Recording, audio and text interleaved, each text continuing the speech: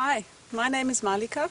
I'm the expedition leader on this year's Biosphere expedition project in the Emirates.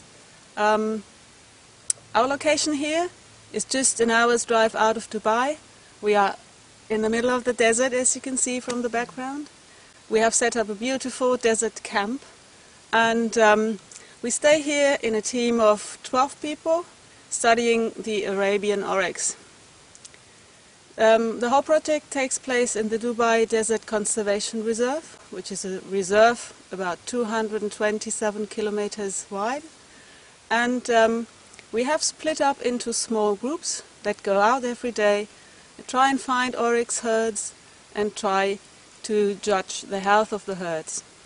What we need to do this task is we need good research equipment, which mainly contains of binoculars to spot the herds from a distance, but also spotting scopes to watch individuals, observe interaction between animals and do a scoring of their health.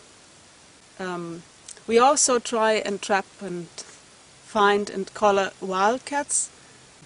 Thanks.